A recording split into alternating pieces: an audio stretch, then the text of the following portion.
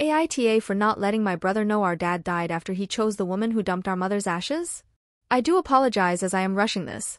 I'm on a lunch break, however I have been receiving lots of nasty messages regarding this and I don't necessarily want to tell the closest people to me my actual life, so here goes nothing.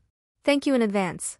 I'll start from the beginning. 9 years ago, a couple months from Christmas, my mom unexpectedly took her own life.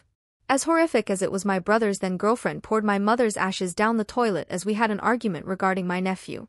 I told him off for kicking the elderly family dog and she stated he had a right to as he wasn't moving quickly enough.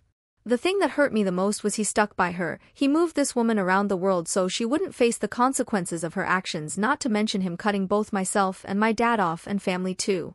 The brother who pleaded with us for months to attend his wedding a year later, the same man who pleaded with me to feel sympathy for their child's death. The man who pleaded with me to visit him after discovering his wife had cancer and believes that what she did was not that big of a deal. He hasn't bothered contacting ourselves unless it's an email regarding himself. It's been almost 3 years since my dad has died and not once in them 3 years has he even asked about him or anyone. After my dad's passing, I started a new life. I needed a fresh start for my own sanity. I ended contact with my remaining family members and completely ended contact with my brother. I still read his emails but didn't reply. I've had my supposed family and distant relatives, if you'd even call them relatives, incessantly adding me on Facebook and messaging me questioning why I never told my brother our dad had died and some really nasty messages. They know what he did but have stated it's in the past, and both our mother and father wouldn't want their family like this.